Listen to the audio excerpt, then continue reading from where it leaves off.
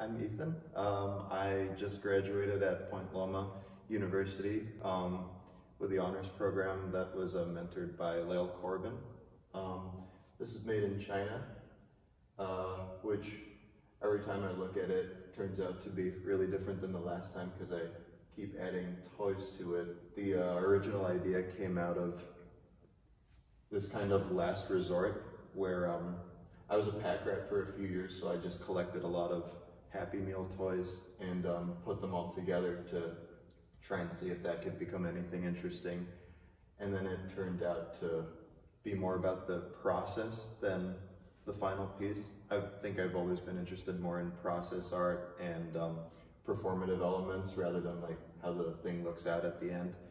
And it was a lot about how all these little kitschy objects that bring kids entertainment for maybe like 5 minutes, like the kind of toys that you'd enjoy for a few seconds, then lose in the room, and then they just pile up somewhere in the corner of your house, and some kind of temporary happiness, and then that contrasting with the fact that these materials are all plastics that are gonna long outlive us. And that kind of came out of just the attraction of object fetish and kitsch and plastic culture, which I associate a lot with Southern California culture and everything that has to do with Hollywood and LA's big pornography scene and Disneyland and everything that's just kind of plastic cookie cutter kitsch that that I really attached to when I moved to California a few years ago.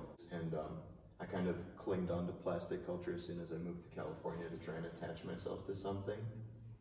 And it also ends up just rooting back to how China creates a lot of the things that we consume on a daily basis that we don't pay attention to. And that was just kind of personally important for me as somebody who's Chinese and living in the US.